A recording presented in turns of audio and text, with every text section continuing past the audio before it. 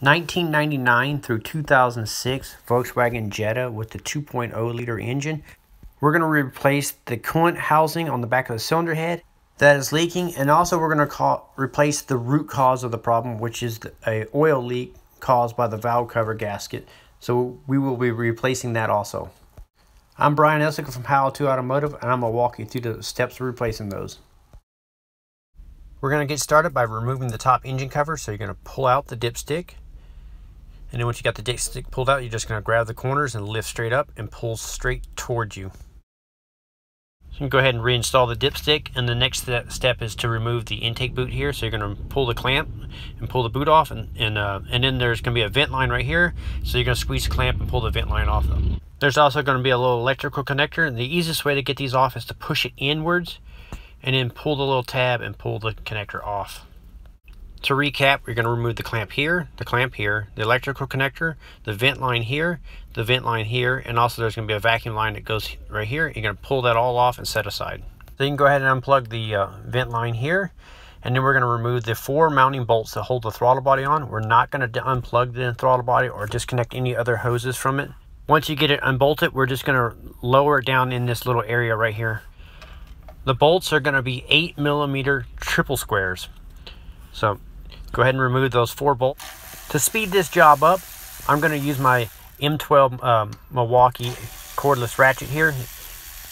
I will be linking up all the parts and tools that I use in this video in the description. That way if you see anything you're interested in, you can find it there. Once unbolted, you can just rest it out of your way like this. So the next step is to remove the brake booster vacuum hose here. There's going to be a little clamp on it that you're going to peel it open with a flat blade screwdriver. Or what I like to use is a pick tool like this, or a hook tool. And then you slide it in between the clamp and you kind of give it a little twist and the clamp will pop open.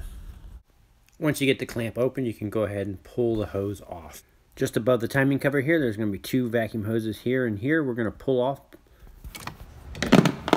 Now there's going to be a bolt in the back here that we're going to remove. And then once you remove that bolt, you're going to come around the front, and just behind where the throttle body was mounted, there's a support bracket here. There's going to be another Allen bolt here that you're going to remove. Once you crack it free, you should be able to just reach your hand back there and just spin the bolt out. So now we're going to need a 5mm deep Allen socket like this, and we're going to remove the bolt here, here, and here. And then right back here through this little slot, we're going to slide the socket down here, and there's going to be an Allen bolt there. And that right here, we're going to slide it through here, and there's going to be an Allen bolt there to remove. And once you slide it through, if you look through the side like this, you can see the Allen bolts here. A little tip so you don't strip the Allen bolts out is to take a hammer and lightly tap the socket to make sure it's fully seated into the bolt. Once you get all the bolts removed, then you can just lift the intake up and off. Before we start removing the valve cover, I like to stuff rags into the ports of the lower portion of the intake. That way nothing falls down inside. Now we need to pop the 2 clips that are on the timing cover here and pull the timing cover back an inch or so. Next, we need to remove the ignition wires from the little loom holders here. So go ahead and just pop those out. Now we can start removing the bolts on the valve cover and following them around. And then also in the front here, there's going to be a little wire loom that's held on. And then after you get that unplugged, you can remove all the rest of them remain. So as you can see down here, the oil runs down and it gets behind the coolant flange here and causes the seal to swell, and then creates a coolant leak. So when I went to take off this little clip here in the front, it felt like it was going to break. So instead, I just went ahead and popped the clip open like that and pulled the wire out of the loom. Also, towards the back of the valve cover here, there's going to be another little wire loom holder. So just go ahead and pop that out. So I'm going to take my little plastic hammer and lightly tap the side of the valve cover, and that helps break the seal around the valve cover, and then you can pull it off. When you go to pull this cover off, you want to pull up equally on both sides, straight up, and then the cover will come off. So you can lift the cover straight up and off and set aside. So my old gasket stuck to the cylinder head, so I'm going to peel it off. And then after I get it all peeled off, I'm going to double check that nothing fell inside the cylinder head. And then we'll clean the mating surface all up with using rags, scrapers, and brake clean. After cleaning up the cylinder head, the next step is to clean up the valve cover itself. So you give it a good pressure wash or throw it in your parts washer. Then we're going to go ahead and install the new gasket. And this is the part I'm going to be using here. I will link this up in the description of the video. That way if you guys need to pick it up, you can find it there. After installing the gasket back into the valve cover, you're going to take a little bit of black silicone and put it in the corners of the valve cover. I like to use the Right Stuff made by Permatex. I will link this up in the description of the video. So we're going to put a little bit here in the corners of the cam lobe here, and then on the opposite side. Just a small little dollop is all you need. You don't need too much. So you put some here. And then we're going to go to the front of the gasket here and put it here on the little cam lobe here and here. Now we're ready to lower the valve cover back over to the cylinder head. And you want to make sure that you hold the wiring harness and everything out of the way, and then lower it straight down until it seats. Before we bolt it up, what I'm going to do is take a dental mirror like this and a flashlight, and I'm going to look around the complete edge of the valve cover here and make sure that the gasket didn't fall in or slip out of its little grooves. Just make sure everything is right before I bolt it up. Once I'm satisfied that the gasket is in the right position. So now I'm going to use a 1/4 inch ratchet and extension, and I'm going to tighten the bolts down in a crisscross pattern. So I'll start here, and I'll move over here. Then I'll move to here and tighten it down. Here, tighten it down.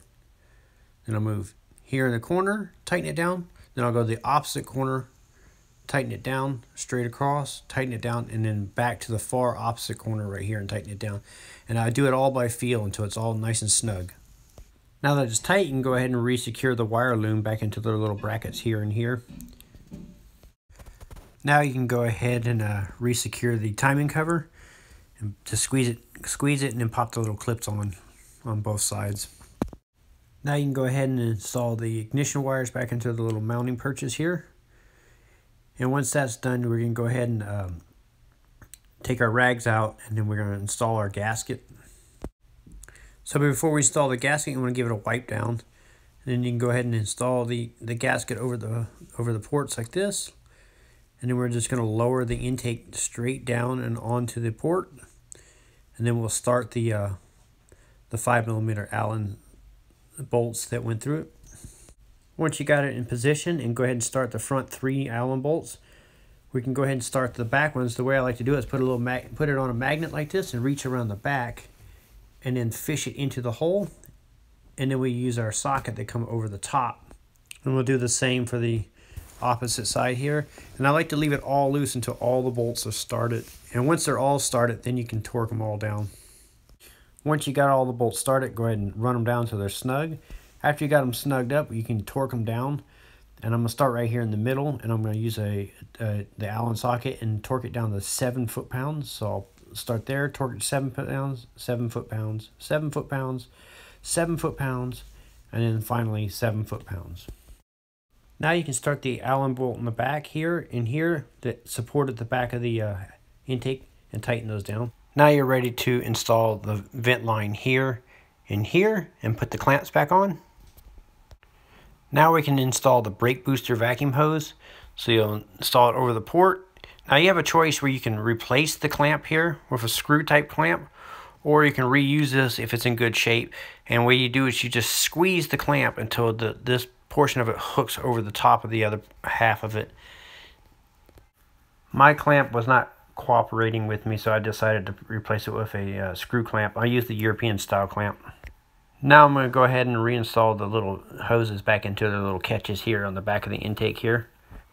Once that's secure, we're going to replace the throttle body gasket, reinstall the throttle body and bolt it down to 7 and torque it down to 7 foot-pounds, and then reinstall the vent line. Okay, now we're ready to start taking the coolant housing apart. Before we do that, we need to slide a coolant bucket underneath the vehicle. And once you got that done, we're going to start removing the coolant housing down here. I'm going to start by removing the clip here by putting a screwdriver in and twisting and pulling the horseshoe clip out, and then we can pull the coolant temp sensor out of the housing like this. And we're going to replace the O-ring and stuff when we go to put it back in. And I'll have a link for that in the description also. So we're going to squeeze the clamp here and pull this hose off. To get to these squeeze clamps, I like to use this tool here. It's specially designed for removing these clamps. So this little end hooks around each end of the hose clamp. And then once you got them hooked around, you squeeze the handle and it squeezes the clamp together. And it'll hold it in place while you maneuver the hose clamp off the hoses. I'll link up the tool in the description also. Get the hose clamp off. If you use a pick tool like this to put in between the hoses and pry and slide it in between and just kind of work the hose free, it helps on getting these off. They like to glue themselves onto the housing.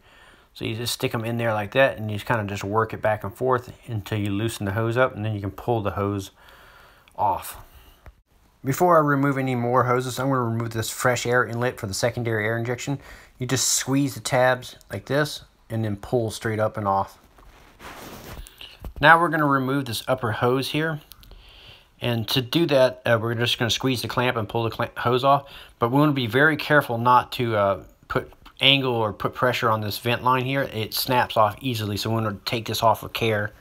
Now that the upper hose is off, we're going to remove the hose directly below it off by squeezing the clamp and pulling it off. Now you're going to need a deep 10mm socket and a little 1 to 2 inch extension like this. And there's going to be a 10mm bolt here and here that we're going to remove. One's going to be a bolt, one's going to be a nut. After removing the 2 bolts there on the coolant housing here, what we're going to do is we're going to reach our hand back here and grab the metal pipe that runs over the housing, and we're going to flex it up. And the reason why we're going to flex it up is because it mounts over the ear of the bracket here. So you're going to flex it up and remove the bolt that has the stud on it. Once you get the stud removed, you'll flex the pipe up and then you can pull the housing off. Now that we got the housing off, you can see how the seal here is has swollen from being in contact with the oil. So we're going to install a brand new housing. I'll link it up in the description of the video. Before we install the new coolant housing, we need to clean up the mating surface here on the cylinder head. So I'm going to use a combination of brake clean like this, made by Blaster, and rags, razor blades, and scrape all the debris off. And so I'm going to give it a good washing down and wash all the old oil that has leaked down in here, and make sure you get rid of all that oil residue so your new seal doesn't swell up and leak. Now after getting the mating surface all cleaned up, we're going to install our housing here. And we're going to install, when we go to install this, we're going to install the bottom bolt here first. And once that's started, then we're going to place it and rotate it upwards and then start the top bolt. When we rotate it, it'll go up behind the bracket. And you'll also have to flex that pipe out of your way when you go to do this. Now that you got the bottom bolt started first and kind of snug, then you can just, like I said, you can kind of slowly twist the housing upwards into place and line up the bolt hole. And at the same time, you're going to reach around and flare that metal pipe out of your way and then stab the bolt through there like that. So you'll line it up, stab the bolt through, and then tighten it up. To get that bolt started, you're definitely going to have to reach around the back and flare the pipe upwards like this. Now that you got both bolts started and tightened up, now you're going to take the pipe here and you're going to push it down over the stud, and you're going to have to apply a little pressure on it, and then you'll start the little nut and tighten the nut and pinch that pipe into place. Now I'm going to start the lowest hose here and start the clamp. If any of them are in bad shape, I recommend you replace those hoses now. After that, you can go ahead and put the back hose on, and then you can put the radiator hose on and start all the clamps. Then we're going to change out the O-ring on our coolant temp sensor here. It comes with the O-ring and the clip. I'll link this up in the description of the video also. After installing the O-ring onto the sensor like this, I recommend you put a little grease on the O-ring and then slide it into the housing. And then you're going to take the horseshoe clip like this, and you're going to line it up with the slots and just push it in until it locks, and then give it a little tug to make sure everything's secure. Now you can go ahead and reinstall the fresh air inlet for the secondary air injection pump. And it just slides over the port like this, and you just push until you hear it click. And you'll do the same thing for the other end that goes over the pump itself. Be careful not to break the pump mounts. Now you're ready to reinstall the air snorkel. you'll stab it over the throttle body, then you'll stab it on the mass air, start to clamp. Then you'll put the vent line on here, put the vent line on here, and the hose on right here, and start all the clamps and plug in the electrical connector. Now I'm going to take a little bit of water and pour it on the top of the transmission here where all the coolant has leaked down, and kind of give it a little bath and let it wash off into my little catch pan underneath the vehicle. Try not to get any water on the coil pack here, that can cause misfires. Now you can go ahead and install the top engine cover. So it's going to stab over the little rubber grommet here. You push it on, and then you push it on over the dipstick like this, and just push it straight down until it locks into place. Now you can fill up the coolant reservoir bottle here with Volkswagen approved coolant. And once you got it full to the full mark, you're going to run the vehicle, and you're going to run it until the thermostat opens up, and then you're going to recheck the coolant mark. To check the thermostat, I like to use my little infrared gun here, and right below the alternator is the lower hose, and that's where the thermostat is connected to this hose. So you'll run it until you'll see a drastic temperature increase in that lower hose. It'll jump up about 30 to 40 degrees once the thermostat is open. Then the coolant level may drop in the reservoir. You may have to adjust your coolant level, and that'll complete the job of replacing the valve covered gasket and the coolant housing on the back of the cylinder head on a 1999 through 2006 Volkswagen Jetta with a 2.0 liter engine. I'm Brian Eslick from How To Automotive. I'd like to thank you guys for watching my videos, encourage you to subscribe, and also to remind you that I will be linking up all the parts and tools that I use in this video in the description, so look for it there. Thank you again for watching.